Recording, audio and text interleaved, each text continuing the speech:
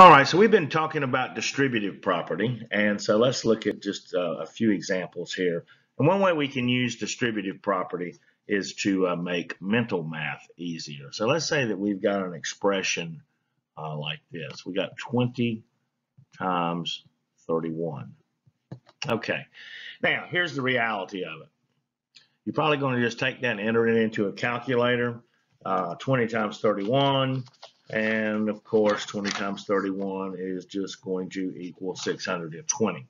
But that's not the purpose of this lesson. What we're doing here, we're trying to see how we could use the distributive property to make mental math easier. So if I'm going to do that, then I could actually take this 20 times 31, and the distributive property would allow me to say, okay, well, that's the same as 20 times 30 plus 20 times 1.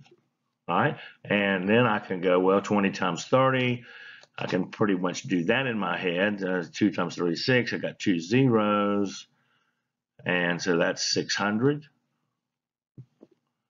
And 1 plus 20, of course, that's real easy. That's just 20, and I can evaluate this as 620. How about it? Okay, well, let's look at another one, maybe a little bit more complicated. How about we see something like this? We got 12 times 4.5.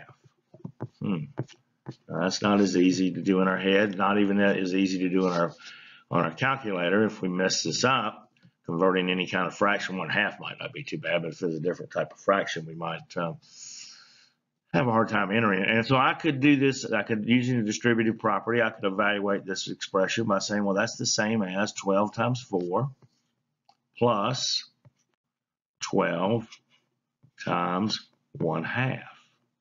All right. Well, 12 times 4, we should be able to do that from memorizing our times tables. Hopefully you have that done. So 12 times 4 is 48. And let's see, 12 times 1/2. Well, that's the same thing as taking 12 and dividing it by 2. So 12 times 1/2 is 6. And now I got 48 plus 6, which is 54. And I bet if you put 12 times 4.5 in a calculator, you're going to get 54.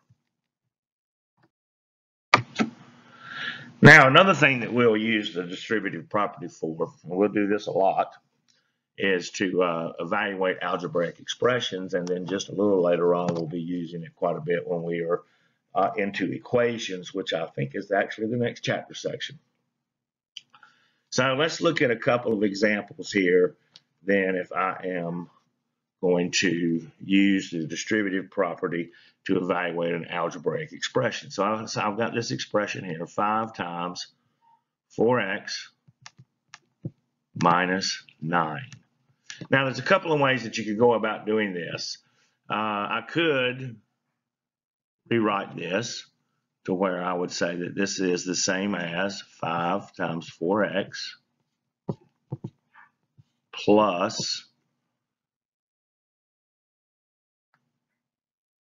5 times minus 9. This would be one way. So I got 5 times 4x. Well, that's going to be 20x plus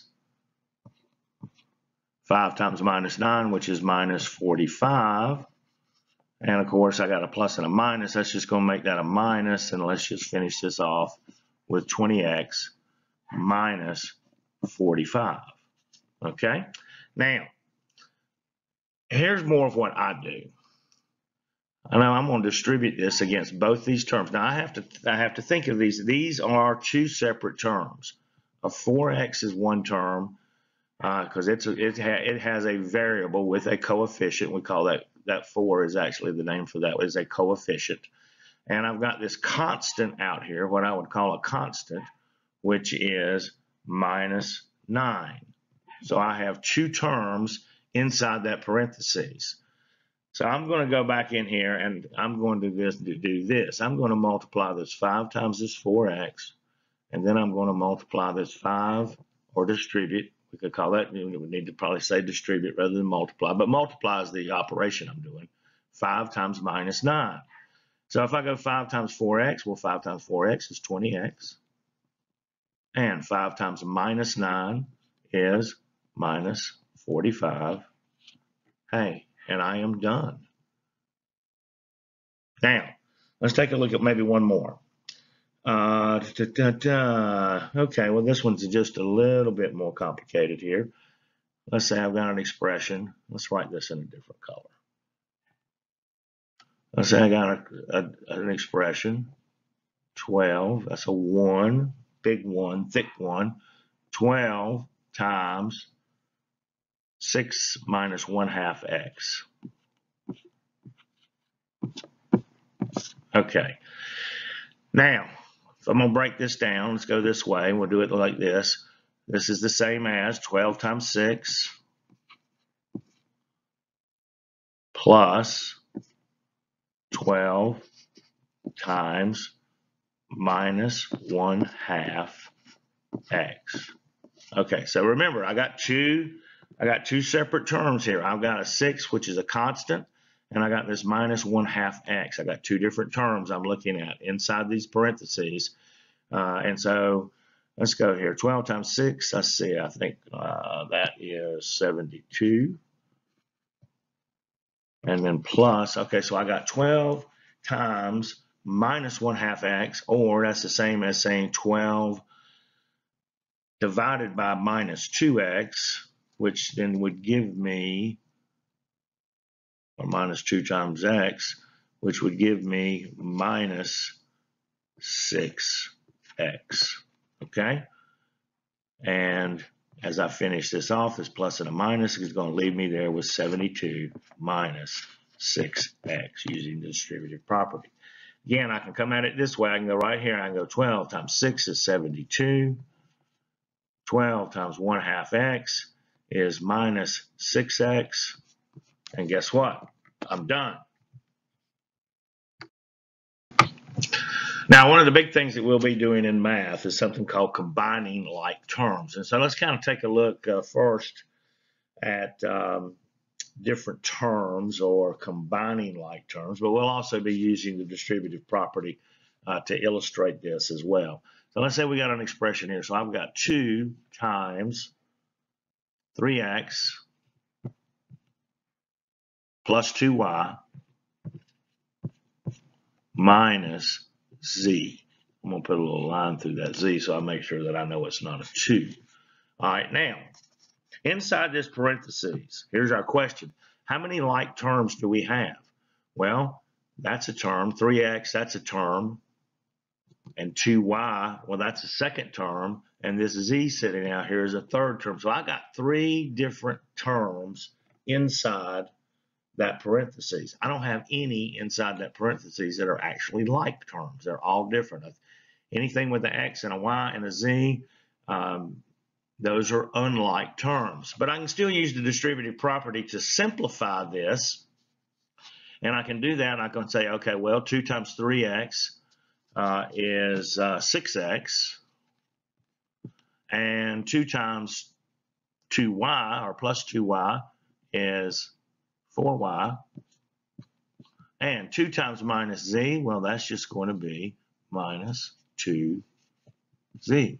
And I have distributed this 2 against all of these 3 different terms in that expression inside the parentheses. Let's take a look at one more right quick. Let's look at this one right here. Let's say I've got an expression, and this expression is parentheses 2 minus 3x plus x squared and times 3, or I'm going to distribute the 3 to all 3 of these terms because I actually do have 3 separate terms inside this parentheses. This 2 right here is what we would call a constant. It doesn't have a variable associated with it. That's a constant. I've got the minus 3x right here. Well, that's a second term. And even though this x squared has an x in it, it is not the same. It is not a like term with a 3x, because really what x is x times x, okay? That's x squared. X squared is x times x. So it's not a like term with x squared. Those are two separate terms. So again, I've got three different terms inside these parentheses. So I take this and I go 3 times 2. I'm going to distribute the 3 times the 2. That's going to give me 6. 3 times minus 3x is going to give me minus 9x.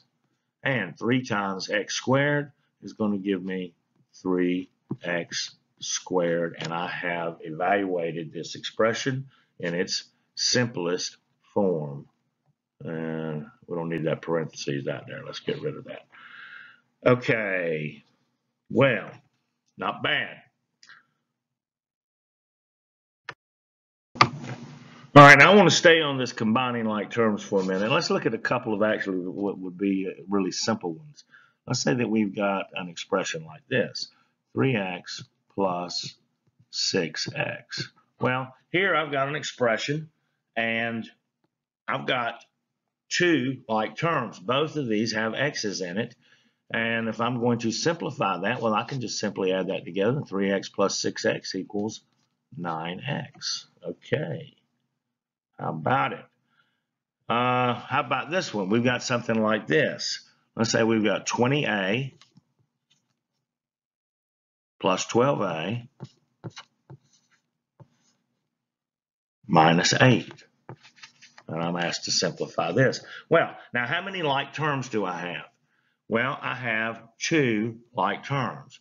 I've got 20a and 12a. Well, those are like terms, and then I've got this minus 8 sitting out here. Well, that's a constant. That's not a like term with the 20a and the 12a.